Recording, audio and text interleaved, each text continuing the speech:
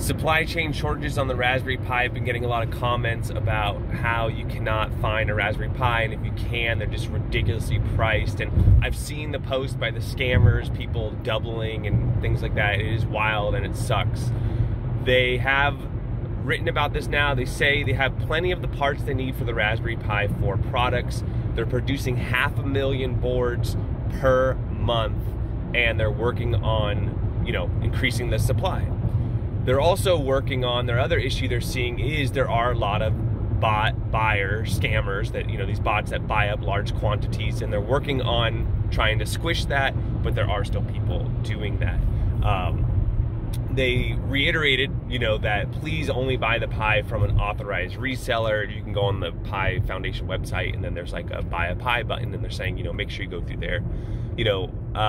I think there's other there's other suppliers like Vilros and Canna and all these other ones that I believe are on the Pi Foundation website. But yeah, buy from one of them. Now they did say that the Pi 400 and the Pi Pico should be readily available. That they have a large stock of those. Those are not necessarily in shortage. So you might just have to go for the Pi 400. I know that's quite a bit more expensive than the Pi 4 was, if you're just buying it straight, but that's where they're pointing you at this point. So as far as the Pi 5, I don't expect anything soon. I doubt it. They're struggling with this. Some other good news though is, one, that they do have the parts readily available, so it's just a capacity thing. They're working on it. Two, I don't know if you all heard, but there's graphics card shortages are dying, as well as the Xbox and the PlayStation 5, although the Xbox is definitely the one that seems to be way more in stock. Same thing with the Nintendo Switch as well. All these systems, I kind of bundle them, are kind of readily available. Same thing with AMD and Intel processors. So a lot of this stuff that was very much in shortage and high in demand, we're starting to see some equilibrium here.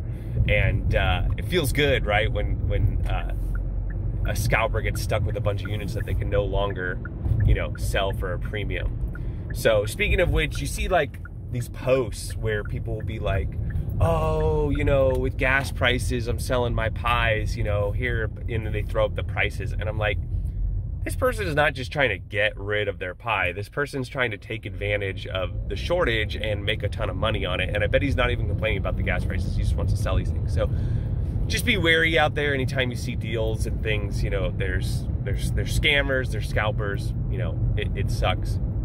So that's your update for today.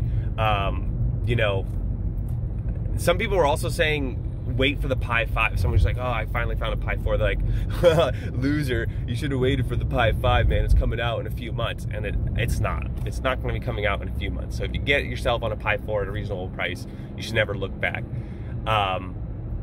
It does seem, though, that the way they worded it, the Pi 3 and the Pi 3B and B Plus and the Compute Module 3 that runs the similar processor, those do look like they may be in shortage for a while. They didn't address that. They only addressed the Pi 4, so that might still be an issue. I'm just kind of reading into it, but we'll see. Okay, so now it is officially over. So that's your update. Let me know what you all think. I hope you all have a great day.